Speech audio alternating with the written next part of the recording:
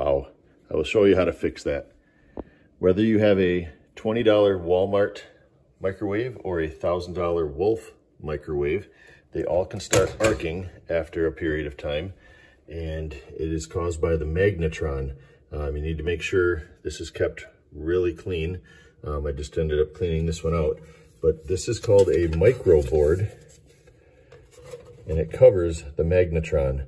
And it's kind of a fibrous material. When I took it out, you can see it started to break. It's not metal, it's not plastic, it's not paper. It's kind of like it's a microfiber, micro board.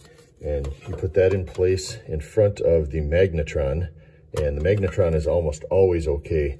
But instead of, we were gonna take this out, we were gonna have to figure out how to get all this out and get a new microwave out and put a new one in, $1,000 plus a half a day of work.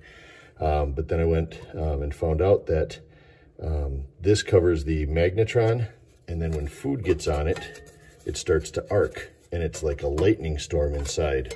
So what I did was, for $5, you can buy a new one on Amazon or another big box store online.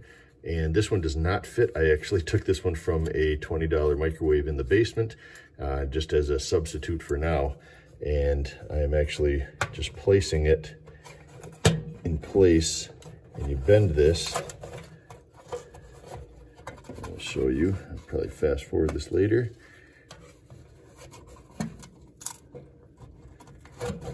So you put that in place there over the magnetron. I will get a better formed one. I will get a larger stock size off the internet, trace this one on, and make it fit exactly. But I can show you now. Oops.